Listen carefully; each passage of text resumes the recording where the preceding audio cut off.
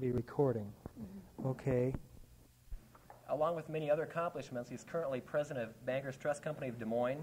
He's a general partner of Gar Seed Company, and he's a nationally recognized expert of Soviet agriculture. I could go on and on talking about the accomplishments he's had dealing with American agriculture, Soviet agriculture, and communicating back and forth, but that's what we have our guest lecturer here for today, giving his expertise on some of the different situations. So please join me in welcoming John Crystal.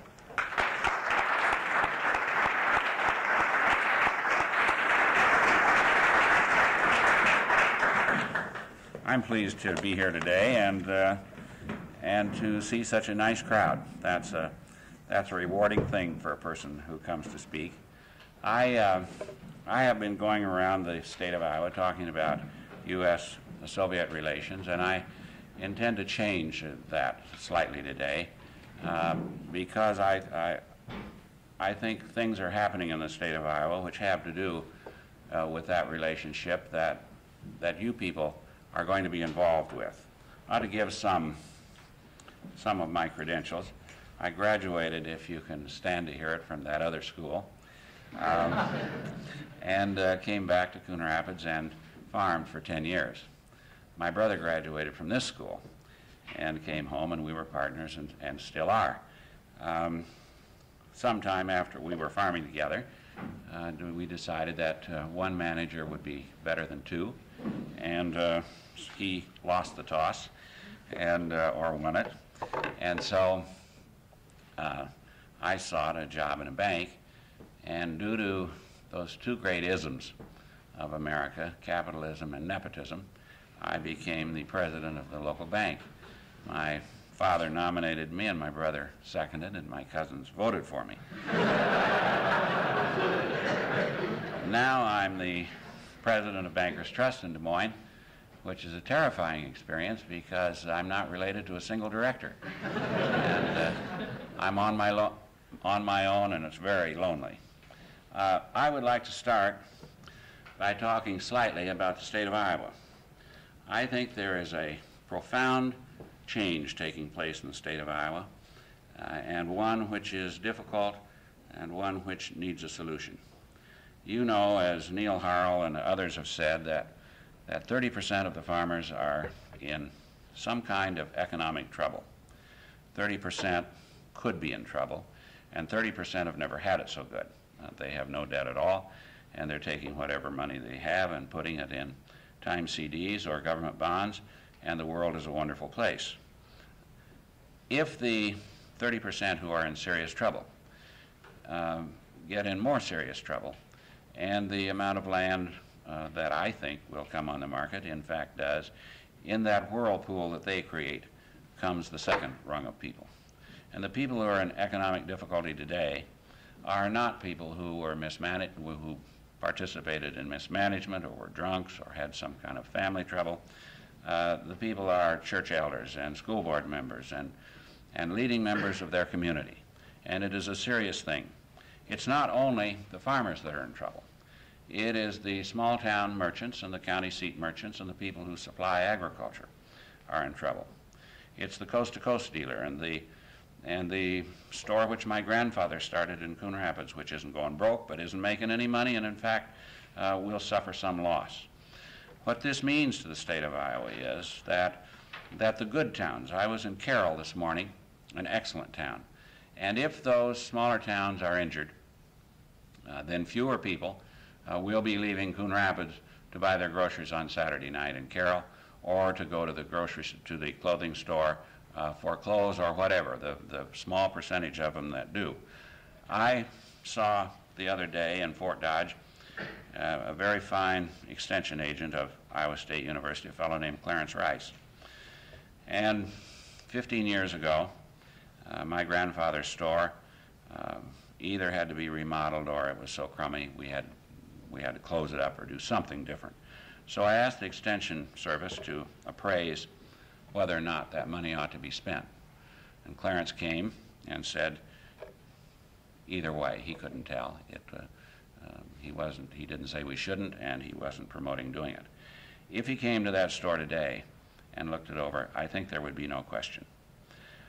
So What I'm saying is that the state of Iowa, and I think the United States, has an economic difficulty and a change about it that we need to do something about, but first of all, we need to recognize. Now, what's caused that difficulty? Obviously, the difficulty in agriculture is caused by the 14% interest that they're charging at Bankers Trust and in Coon Rapids a day to farmers. If you charge people 14% interest in an industry that earns somewhere between 3 and 5, you are participating in some kind of murder because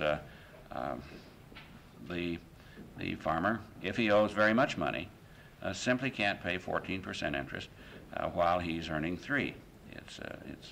It would take some kind of economic miracle for that to happen. So the interest rate is devastatingly high. The dollar is high-priced. The high-priced dollar is caused by high interest rate and by the very large deficit that we have. The trade balance is the worst in history and has been a deficit for us for a long period of time. So there is that extreme difficulty for United States agriculture, and I think for the United States today. In addition to that, I think we need to look abroad. And another strange thing has happened. For years, the United States has had a good agricultural technology since World War II and slightly before that, with the use of fertilizers and herbicides and insecticides and better genetics and better machinery and the education that we have behind all of those things. The rest of the world is catching on. The nation of India is practically, if not actually, self-sufficient in food. Not self-sufficient in a luxurious diet, but self-sufficient for a diet of bare subsistence. And that is an enormous change. Large parts of Asia are self-sufficient for more than a subsistence diet. I would predict that the nation of Egypt will not be too far away. You can take nitrogen fertilizer. I can remember that my uncle Roswell Garst was an enormous supporter of the use of nitrogen fertilizer, and so to prove his point, he would take ingate seeders or sprayers and put a big N on a hillside in a pasture that was practically bare, and like magic would come 4 or 5, 10 times as much grass as came before. Nitrogen fertilizer is an easy thing. All you have to do is have some way to get it on the ground, and it simply multiplies the production. It is a magical thing to people who've not had it before. And irrigation. One of the things that foreign countries can do is build dams so that there is enormous amount of water available for irrigation in dry areas. Genetics has become much more specific and does great things for local areas and local conditions. This institution has had a lot to do with that growth of production around the world, and it is a proud moment for the state of Iowa to realize that this institution has contributed so greatly to the betterment of mankind. But the difficulty is that now we are serving, I think, in the next generation, a different kind of a market. We're not feeding or giving food to people who cannot produce their own food in a substantial part of the world. That seems a strange thing to say when the pictures every day are of Ethiopia and Mozambique and that part of the world who literally are starving to death by the tens of thousands. But in fact, the world is much better able to produce its food than it was before. So that we need to look at a new kind of market, that market which will be served for better than a subsistence diet. I think there's nothing the matter with that market, and in fact, I think it is enormous. But it means that our technology has paid off and that we will export technology and food, grains, for a better diet and a more luxurious diet for the world abroad. That brings me then in a part of the circle to the Soviet Union. I have been going there for 20 years and 25 years, and I've gone every other year at the invitation of the Soviets to to look at their agriculture and to hopefully constructively criticize their agriculture so that they could produce more agricultural products. It's hard work. I go to Moscow the first day, and the first time I went was in 1960. I'd never been east of Chicago, and that was the summer that they shot down the U-2 plane, so that I was a frightened young farmer when I got off the plane in Moscow. But it has been an enjoyable experience and an educational experience for me, and I hope beneficial to the Soviets. I land in Moscow the first day and take instantly to the country, where I visit farms and confinement housing and machinery factories and fertilizer factories and seed corn plants and everything having to do with agriculture, and must sing for my supper. I speak to one group at breakfast, one at lunch, one at dinner, and sleep in a different bed every night.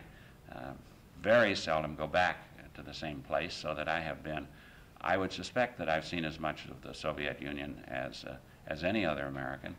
And I suspect that I know a broader group of Soviets over the whole country than most other Americans. I've known people so long that I knew them before they were married, when they had children, and now when they're grandchildren, when they are grandparents, so that I have old and dear friends in the country, and dear friends in spite of their difference with me or my difference with them in ideology.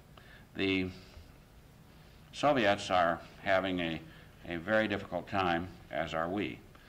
They're spending 30% of their national budget on arms, and the United States is spending about 30% on arms.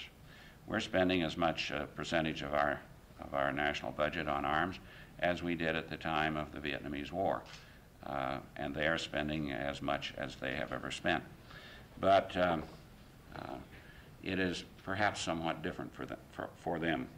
They've had a terrible episode with wars in the centuries of Russian and Soviet existence. They have been whipped by everybody, invaded by everybody. They've had 3 victories. They beat Charles V of Sweden hundreds of years ago, after he was in the country quite a few years. They whipped Napoleon, and they whipped Hitler. Hitler got into the country as far as from New York to Chicago.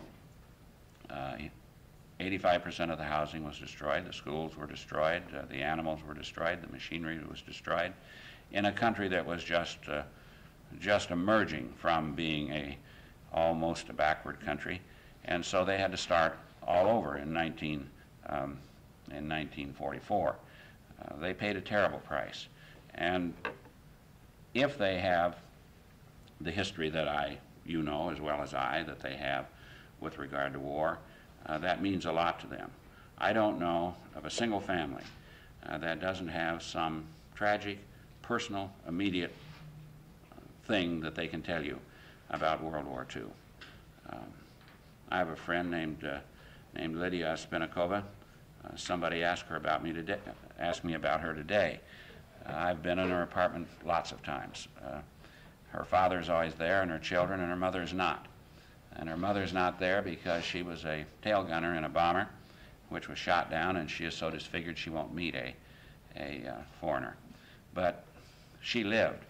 There is no family that doesn't know from personal experience the horror of war, and not just the death of the war, which killed 60 Soviets for every American who died, but the aftermath of war, the fact that there was no housing, the fact that they had to pick themselves up in a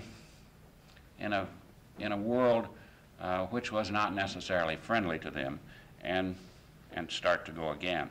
So that for their interest, they need to stop the arms race.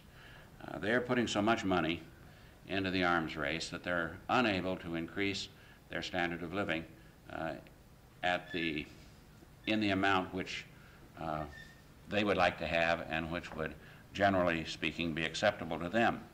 They're increasing their standard of living a couple of % a year, and maybe that will even be less.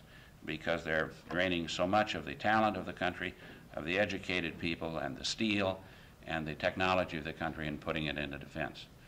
They pay for their defense, generally speaking, on a cash and carry basis. And it is a hurtful, a damaging thing for their future.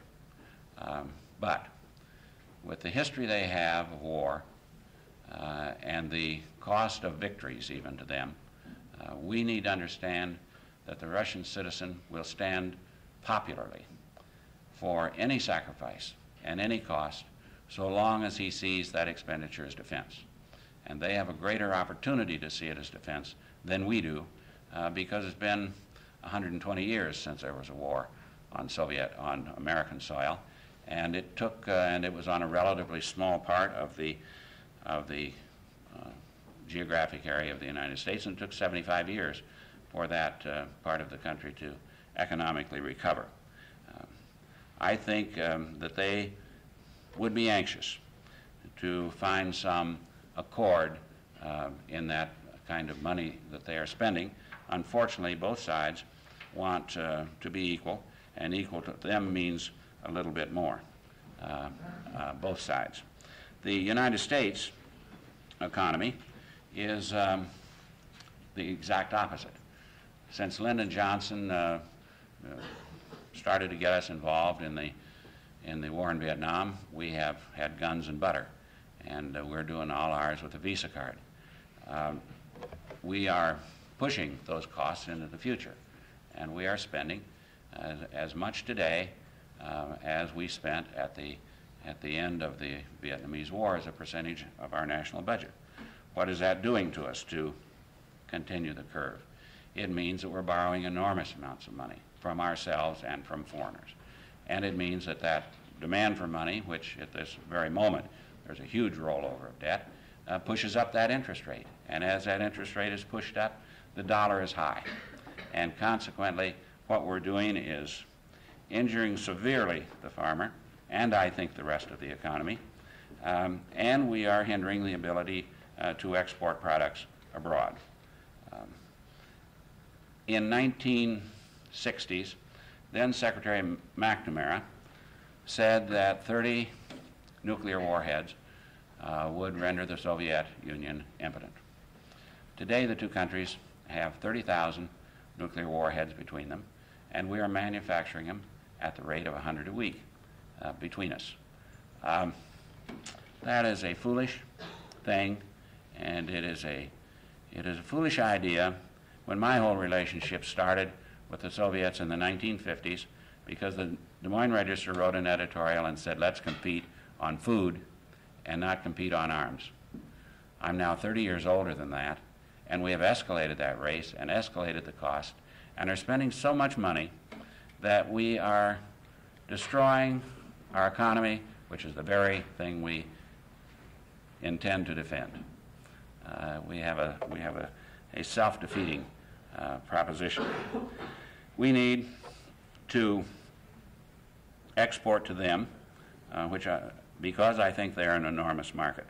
The Soviets can live perfectly well on cabbage and potatoes and bread, of which they produce an awful lot. What they need and what they want is more of the luxury foods. They're not starving to death. They're going to bed every night fat because they're eating too much carbohydrate. What they'd like is a richer diet, and we ought to be anxious to give it to them. I can remember being a small farm kid in Coon Rapids. I didn't dream that I'd ever be standing here talking to a bunch of college students and college graduates, or that I would be president of Bankers Trust Company, or that I would be going to the Soviet Union. As you succeed or become wealthy, your desires increase geometrically, not arithmetically. And I think you ought to be able to decide that about yourself. Every time I see a young person with one of those things on their ears, jogging in shorts and a t-shirt, I think that is something that the world could live without. But it was necessary. It was necessary to the person who bought it. And there's nothing the matter with that. I think that as the Soviets become good customers, they will become better customers, and they can pay for it. I think we ought to be very interested in that, and we ought to be interested in having them have a better diet. When people are not successful in what they wish, and they want to be mad at somebody, they almost never look in the mirror. They look at somebody to blame the trouble on. And who better to blame it on than the other superpower? I think, I don't pretend that the Soviets and the United States will be pals. They don't have to be. All they have to do is get along.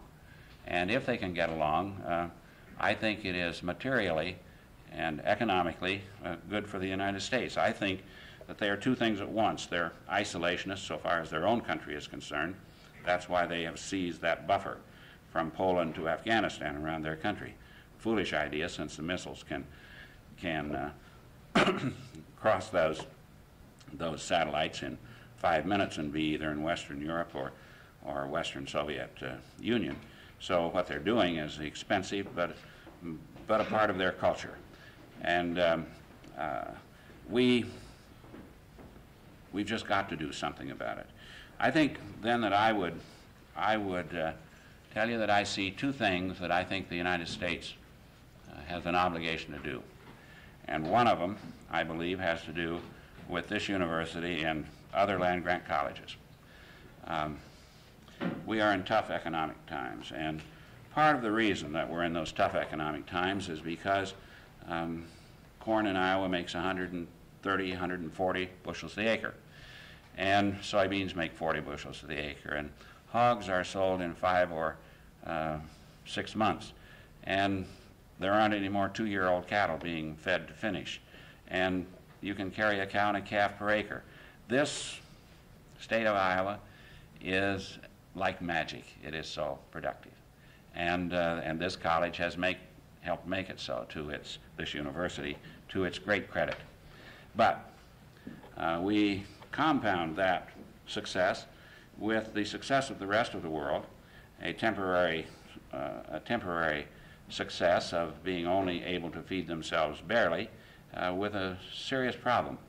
We have an agricultural program today which is based on 30 bushel average national corn yield and no soybeans, and 8-month fattening hogs, and the fattening of 2-year-old cattle, and relatively speaking, a very productive place.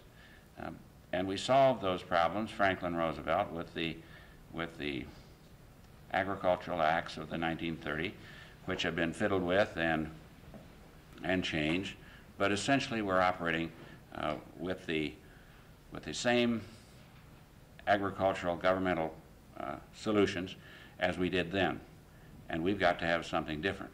We now have this marvelous technology that's come out of this age of science since World War II, and we have tripled, quadrupled the production of some agricultural products in the United States.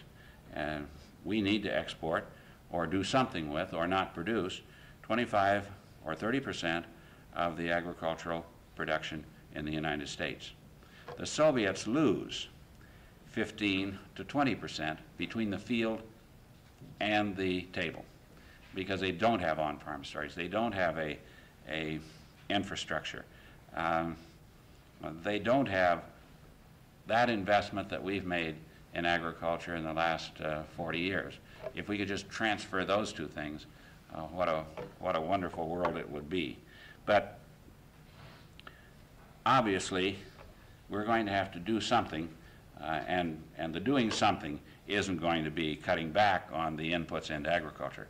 We've got to have a new farm program in this country, or we're going to have agricultural economic disaster. There are two solutions. One is to export, and I don't think we can do that in the amount that we ought to. And the other is to come with a new farm program. And what I would really challenge you people to do, I think it's going to be 5-10 years in the making. I can remember talking to Carl Hamilton, who just retired here, and have him tell me about the thrilling time in the 30s that he took part in the development of that program. you people need to be thinking about it. You need to graduate from college and involve yourself in a new direction for agriculture, and you'll be the I can't guarantee that you'll be Carl Hamilton, but be a participant in that program. The other thing we need to do is to find honorable accord with the Soviet Union, who I see as an enormous customer for money of our agricultural products. And not only an enormous customer now, but a customer who will increase in their desires. They cut 85% of their corn for silage. We cut 15. The reason they cut 85 is because of their early frost. 1 year out of 3 they have a drought. They need the things necessary to give them an ever-increasing richer diet, and we ought to be happy to do that for them. We need to find accord with the Soviet Union on the arms race, because we're going to destroy our own economy if we don't. If we're spending 30% of our national budget on defense, we can't stand that, and we can't stand it over a prolonged period of time.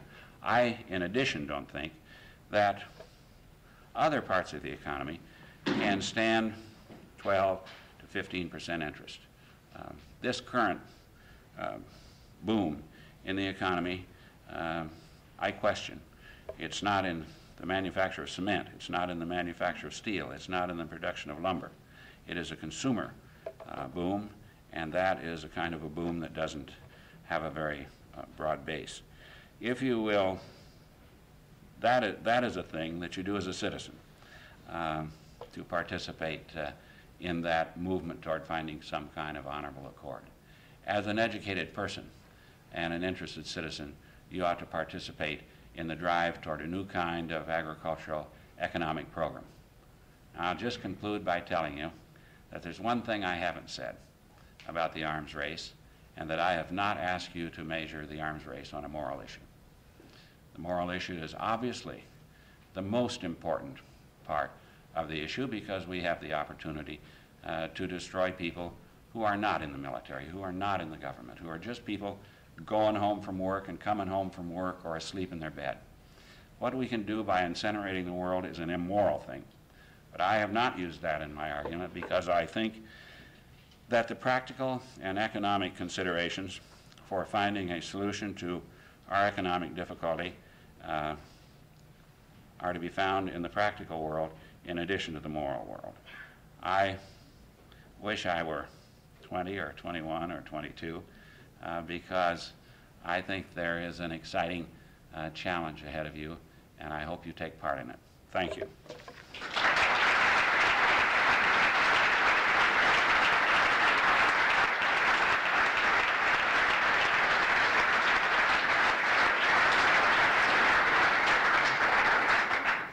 We'd like to thank you, Mr. Crystal, for your marvelous insight into the situation and your suggestions, and I'm not going to steal your watch there. But we were trying to think of an appropriate gift for you and for taking the time to come speak with us here. And when we went to the engraving shop, we saw all sizes and shapes of plaques and figured your walls were already covered with such. So we came up with a unique idea. It's an Iowa State College of Agriculture hat. So thank you. When you're going to work at Bankers Trust or working on your farm in Coon Rapids, I hope you remember your time here, and I'd like to thank you for speaking with us. Thank you.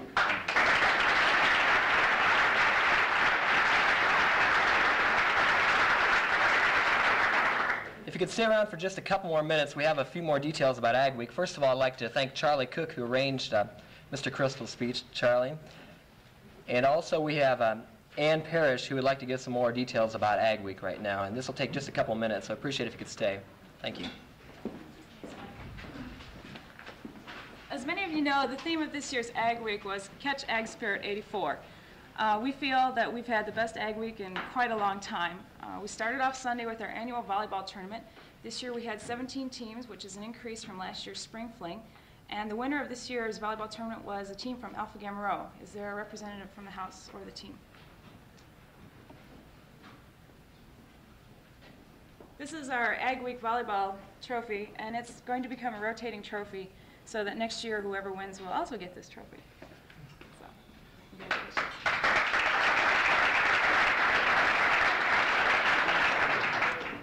On Monday we had the official opening by President Parks, which was one of the first times that he's ever really gotten involved with the students in something like this, and he signed in a proclamation for us.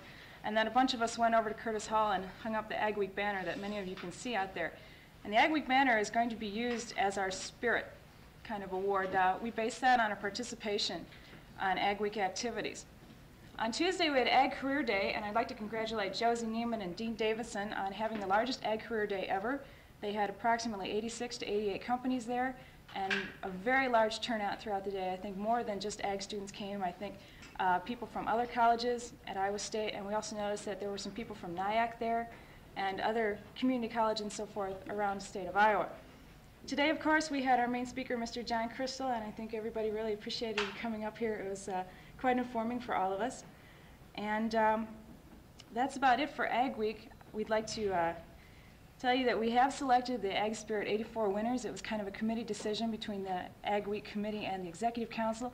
And we'd like to congratulate the Ag Business Club on having the most spirit and participation in Ag Week. That's it.